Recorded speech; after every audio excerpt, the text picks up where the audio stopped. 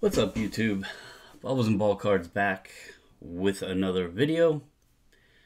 Hope everybody's doing well out there.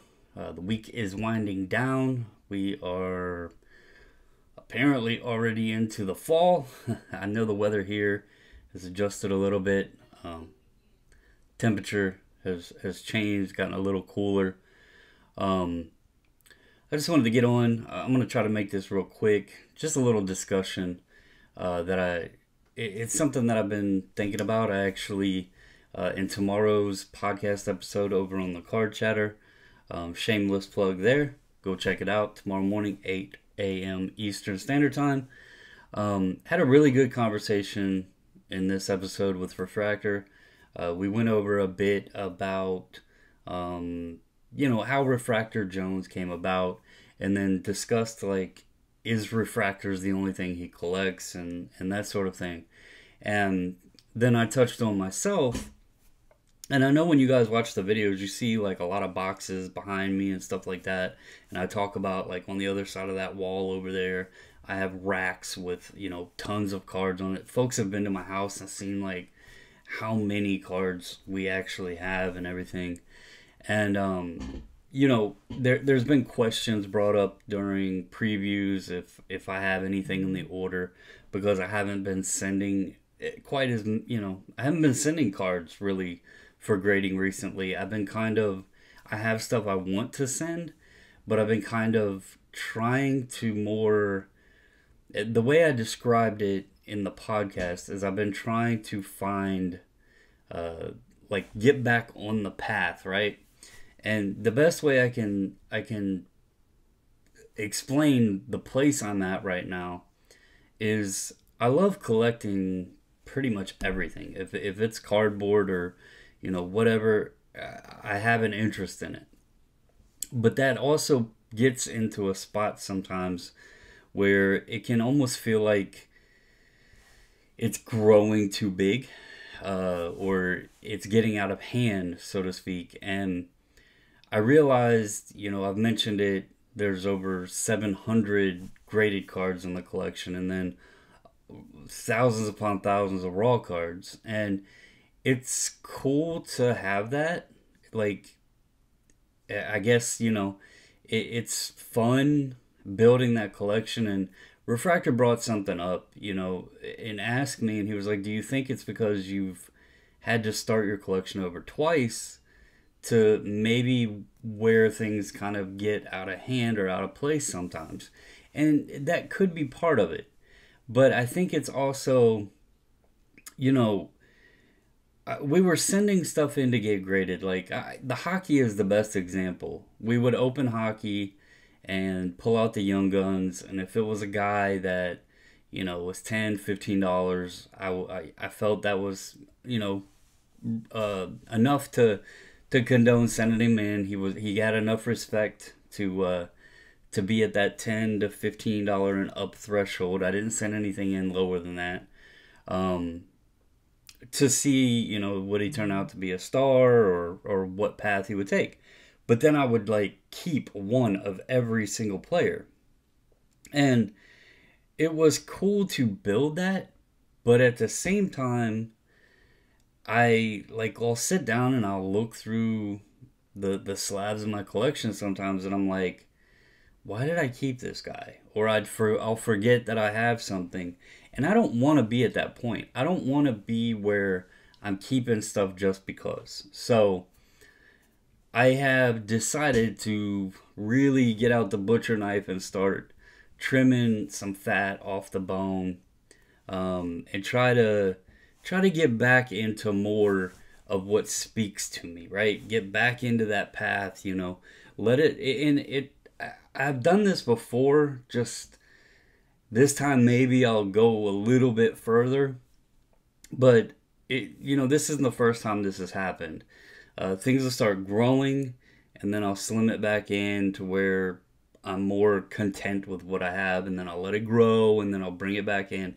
And I think that's actually, we were discussing it, and I think it's actually healthy for people to do that. And that's what I wanted to kind of, get on here and just tell folks, maybe if you ever feel overwhelmed, or if you ever feel like, you know, you've lost direction of what you enjoy within the hobby, um, kind of, evaluate everything you have and then say, okay, do I want to collect a team? Do I want to collect a player? Do I want to collect just a single sport? Do I only want to collect a single product? Um, and just evaluate where you're at. There's nothing wrong with going and having multiple different things. You know, you might like this player and this team or these three sports or what have you.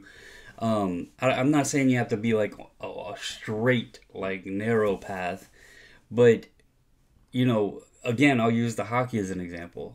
I don't need every player that comes out of a pack and is $10, $15 or more sent in to be graded and kept in my collection, because although I enjoy watching the game of hockey and I'll sit here and watch, any random game that's on, I'm not connected to those players. I'm not connected to those cards. I'm legit just kind of holding them just because. And I don't want to keep spending the money on grading fees or just keeping those cards in the collection for no reason, like no reason attached to me.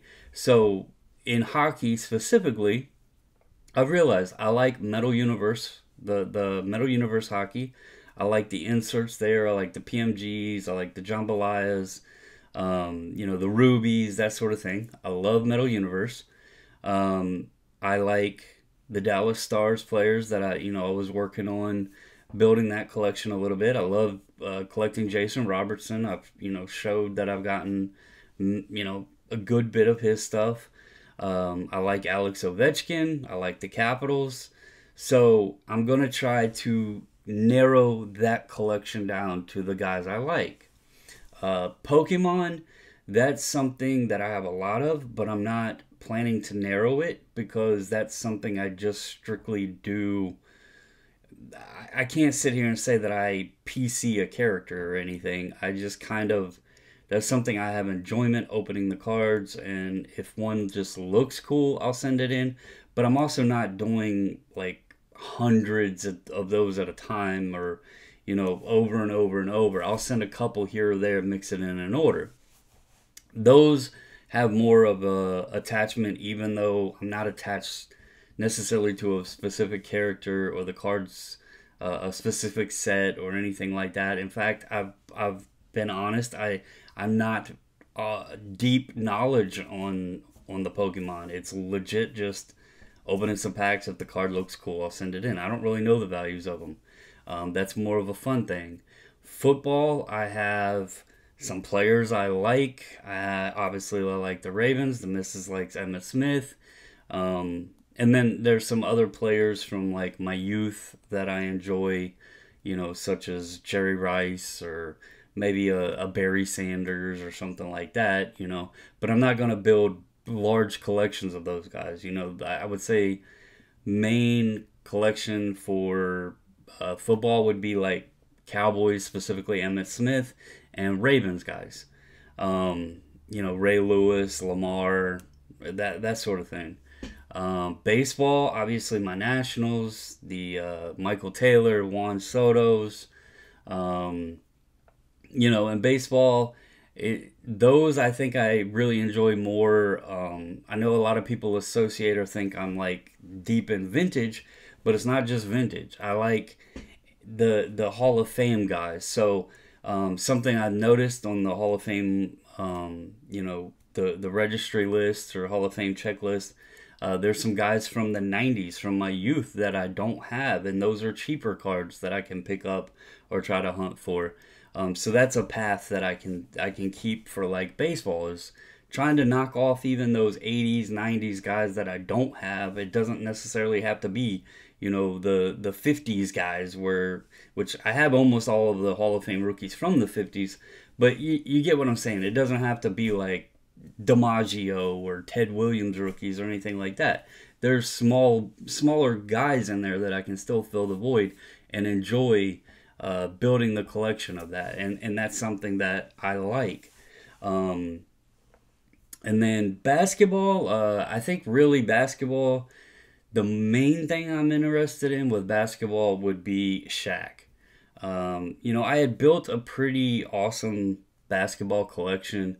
And then basketball and the hobby, when it got wild, it kind of turned me off a bit.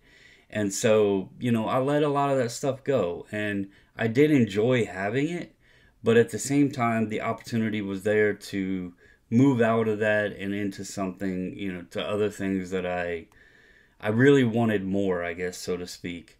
It's also a thing where, you know, it's not necessarily about the values, but I do want to make sure that when I'm buying, I feel comfortable and safe in.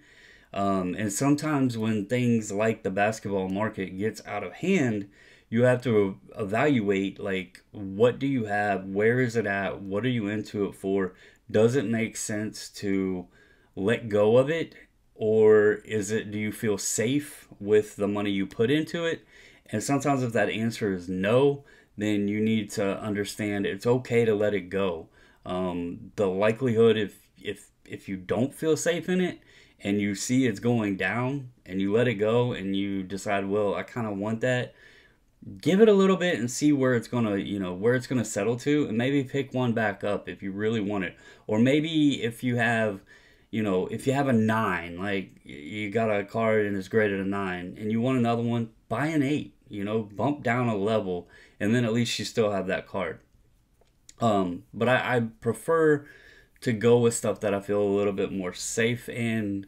For if I'm going to be sitting on it, I don't want to, you know, put a bunch of money into stuff that I'm going to sit on and then, you know, watch it just keep losing value. It's one thing to enjoy owning things, but it's another thing, and it makes it even more difficult. It's the same thing, basically, that is a battle with wax right now. You know, just because I enjoy owning a card doesn't mean that I want to pay $500 for it today, and by, you know, this time next year, it's $200, right? It's a similar thing with wax. You know, I don't want to go buy a $500 box of wax, open it up, and get $40 worth of cards out of the packs, you know. So there's a difference on being worried about the value of cards, but also being mindful that you're just not, you know, throwing money away. And so that's kind of where I'm at right now. I just wanted to share that with everybody. You know, I kind of shifted my selling strategies when the market changed from being up here to down here. You know, I showed y'all I went to doing a lot of plain white envelope stuff. The under $20 cards, those are cards that I felt would sell a lot easier. Obviously lower price point, but also people, if they start feeling risk and they see the market's dropping, they're going to feel more comfortable spending $20 or less on a card because it doesn't have much room to go down than, you know, trying to sell 2, 3, 4, 500 plus dollar cards where there's a lot of validity involved in them. So I'm evaluating everything. If you're interested, if you're looking for anything, I will be, you know, continuously adding stuff to eBay. I've still mainly been tossing in, you know, lower priced cards. I do have a bunch of graded stuff that I will be putting up. A lot of it is hockey. I thinned out the hockey collection a lot. But I kept a lot too. It just shows how much I've added in a short period of time. But I really got to liking the sport a lot, and I do want to build a strong collection in it. The other thing, you know, moving out of this, maybe I can use some of that on these guys that I've just been sitting on to maybe pick up a Jason Robertson Future Watch, or whenever, if it ever comes out, a Cup RPA or an Ultimate Collection RPA, something like that. A really, really strong patch auto copy of his. Maybe I can use some of these guys to work into one of those, and we'll see how it goes.